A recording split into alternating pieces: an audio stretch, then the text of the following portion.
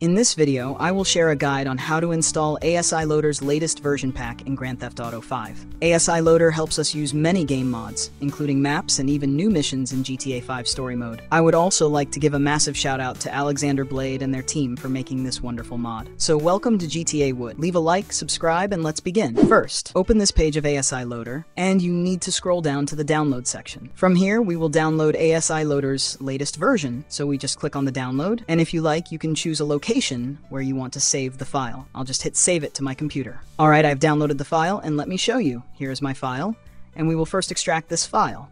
So I'm just extracting it directly, but you can also use 7-zip or WinRAR. Once you extract the file, open up the folder, and I need you to put this folder to the right side of the screen. After that, you need to open your GTA V directory folder. So this is my game folder, and here are all the locations where you can find your folder. Once you find it, put this folder to the left side of the screen. Now we got the GTA V folder here, and our ASI Loader file here. Open this folder, and here we have quite a few files. Now, if you only want to install ASI Loader, you just need to select this file only. But in this video, we will be installing the whole package, and I will explain to you what each file is. This file is an ASI plugin. Its job is to remove the camera distance limitations in the Rockstar editor, and many mod packs use this tool to make their mod functional.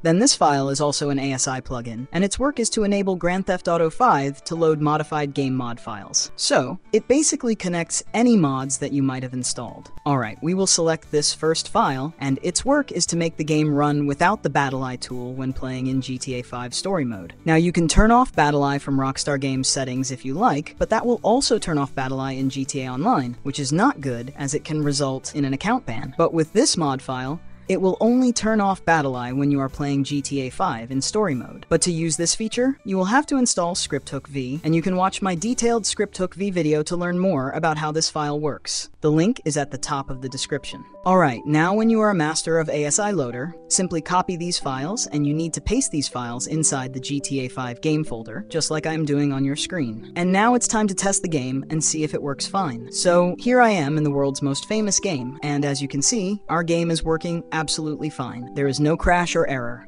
With that, all the links are in the description. Leave a like, subscribe, and watch this video on your screen.